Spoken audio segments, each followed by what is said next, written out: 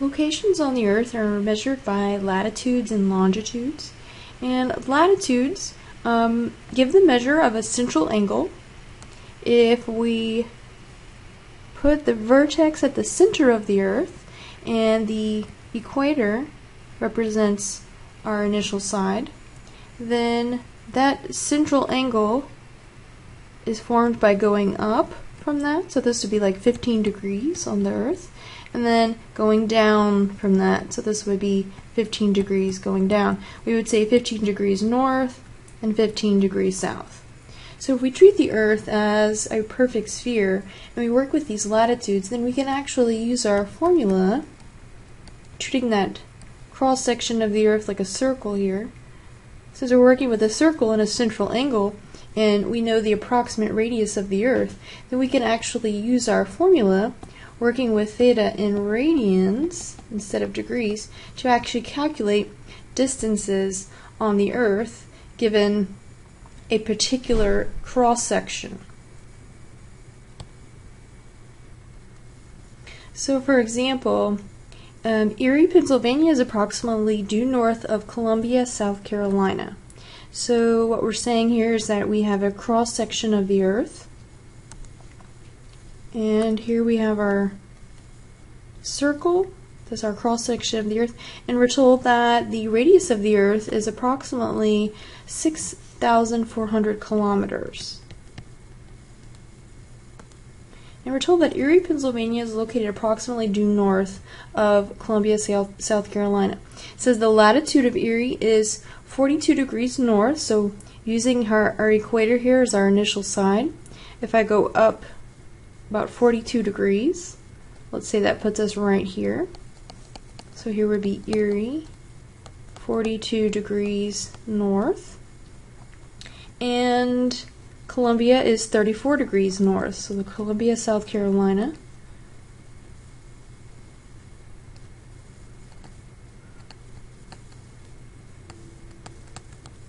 So they're both going north in that northerly direction. What we're looking for then is the north-south distance between the two cities. So I want to know, what is this distance right here? So we're going to use our formula, S equals R times theta. We must make sure that we have theta in radians. So we're looking for the arc length here. We know the radius is 6,400 kilometers.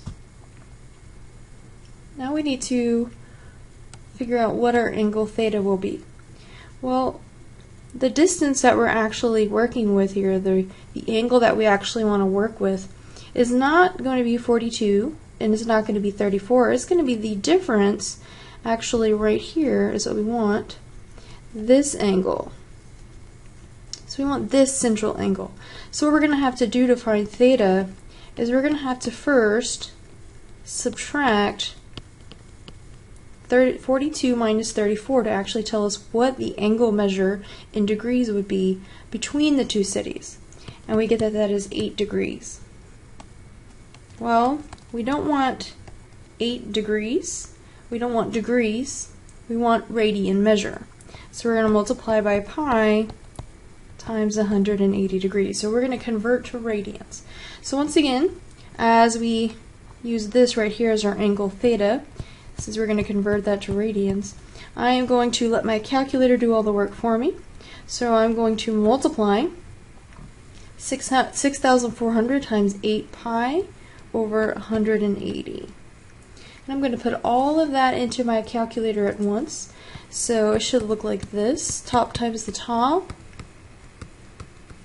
So we're going to multiply all three of these together on top, and then we're going to divide by 180.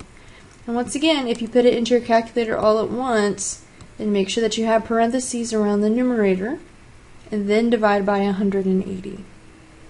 So the distance between the two cities, this is our arc length that we're going to solve for here. The distance between the two cities would be approximately 893 let's round to the nearest two decimal places, 0.61 kilometers. And it's an approximation, so we can say approximately, but this can work for any two cities that lay on the same north-south line.